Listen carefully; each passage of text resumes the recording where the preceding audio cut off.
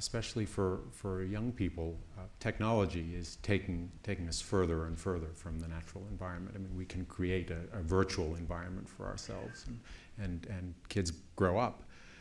Parents, hesitant to let them play outside, or only under very sort of limited circumstances, watching videos, playing computer games. Do you worry that that is going to sort of deaden this sense of affinity with nature, which is, I imagine, a big hope for preserving it?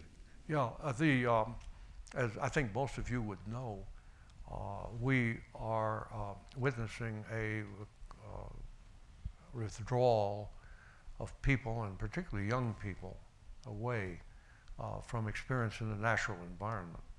And this is evidenced by, it may be evidenced by the fact that this is something I just read, the attendance at our national park has leveled off and maybe dropping a little bit.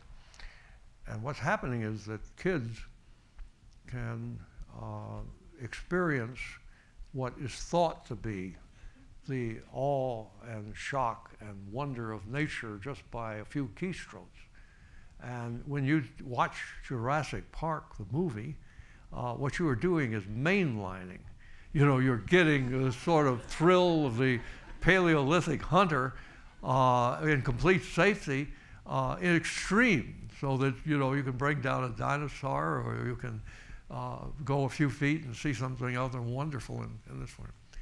So you might ask, well, what's the point then of getting them out in nature, where they'll have to hunt a full day before they could see a mammal larger than a chipmunk, or they would have to learn some tricks of hunting and tracking in order to find a salamander.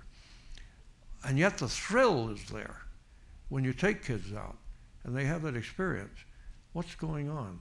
Well, I think what's going on is that whereas the experience of seeing things in simulations for computers and mass entertainment is audio-visual, whereas the experience of actually going into nature on your own is what we call kinesthetic.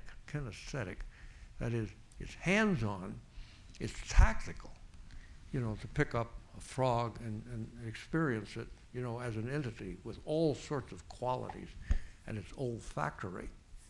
But then beyond that comes the very essential human experience of kinesthetic input, of actually handling, of actually experience a walk of 2 miles, to look for something, and then to be able to explore with the hands, to expose it, pick it up, and then let kids mess around a little bit.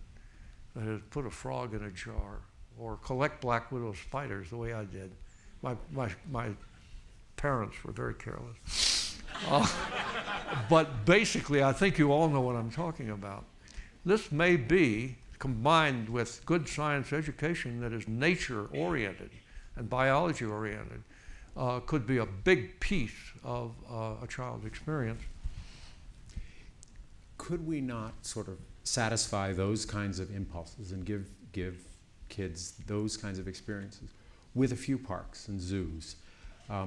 You ask, what about the rest of life? Well, there are thousands and thousands of species that we never see, we don't even know about, which are dying off, and presumably most of them don't affect our lives. But they do.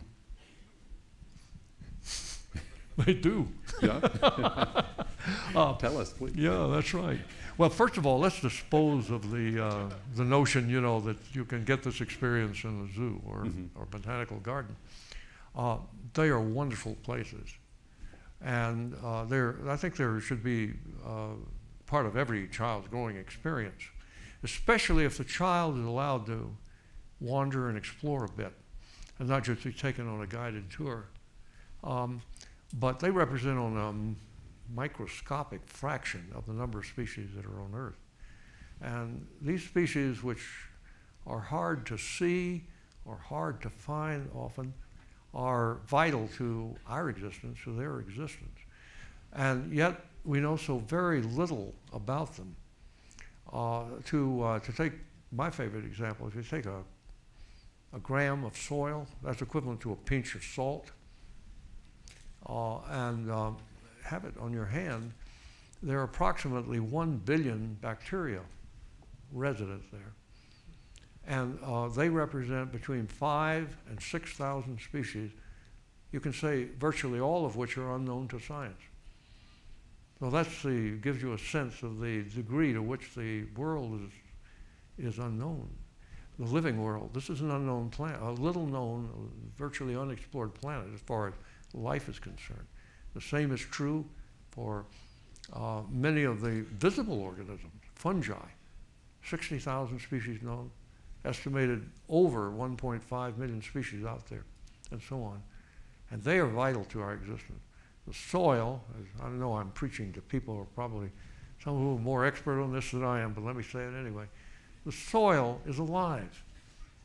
It's not just quartz green with bugs running around in it.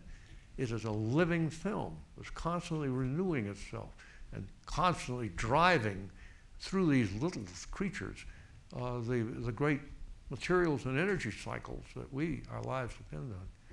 So when you treat that as an alien world in any ways whatsoever, even by implication by a visit to a zoo or a botanical garden, you are making, I think, a dangerous mistake.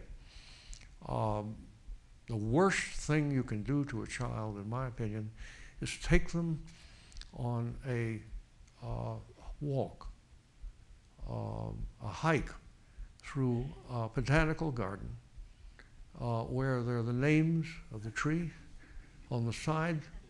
And Rachel Carson once said, so true, she said, take the child to the seashore, turn her loose with I don't know her exact words, but with a pail, and tell her to go explore the tide pool.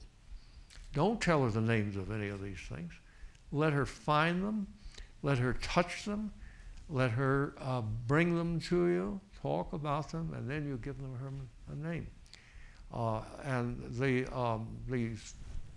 squeezed in lives of children who are taken occasionally to a park like that or a zoo to see the labeled species is just all part of what I like to call, and I'm sorry I hope I'm not offending anyone, the soccer mom syndrome.